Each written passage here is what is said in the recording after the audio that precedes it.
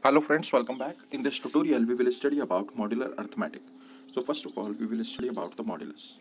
Suppose a is an integer and n is a positive integer. Then a mod n is the remainder which we will get when we divide a by n. The integer n is called modulus. For example, 11 mod 7 is 4 because when we divide 11 by 7, then we will get remainder 4. Similarly, minus 11 mod 7 is equal to 3 because when we divide minus 11 by 7, we get remainder 3. Two integers a and b are said to be congruent modulo n if a mod n is equal to b mod n. It means that when we divide a by n and when we divide b by n, in both cases we will get same remainder. When a and b are said to be congruent modulo n, then it can be written as like this. For example, you can see here it is written that 73 and 4 are congruent modulo 23.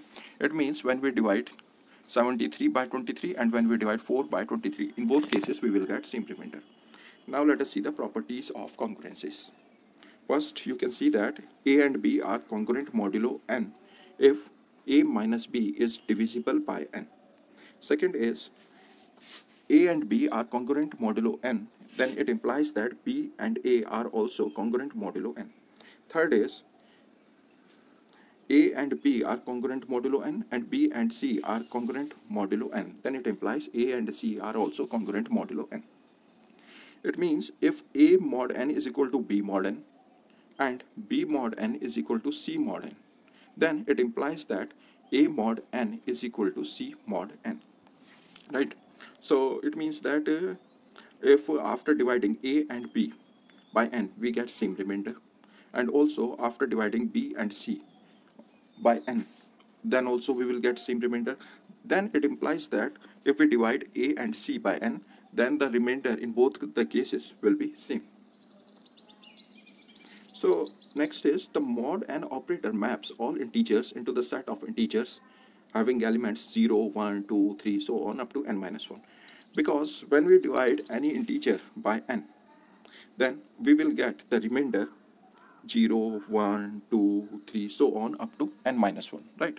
When an integer is divided by n, then we will get a remainder either 0 or 1 or 2, so on up to n minus 1.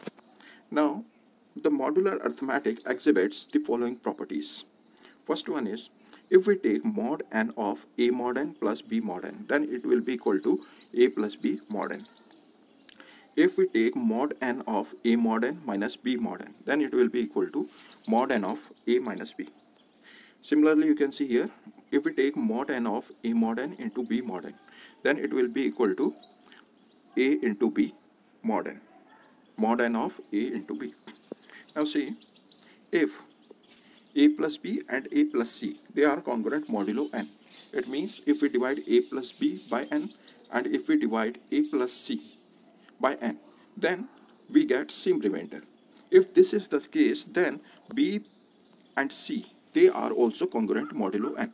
It means if this one is true, then if we divide b and c by n, then we will also get same remainder in both cases, right? So if a plus b and a plus c are congruent modulo n, then b and c are also congruent modulo n. Now see the next property. If a into b and a into c are congruent modulo n and a is relatively prime to n, then b and c are also congruent modulo n, right? So it means that from this inequality, if in this inequality a is relatively prime to n, then we can remove a from both sides, and if we remove a from both sides in this inequality, then we will get this one. So what is the meaning of being relatively prime? Two integers are relatively prime if their only common positive integer factor is 1.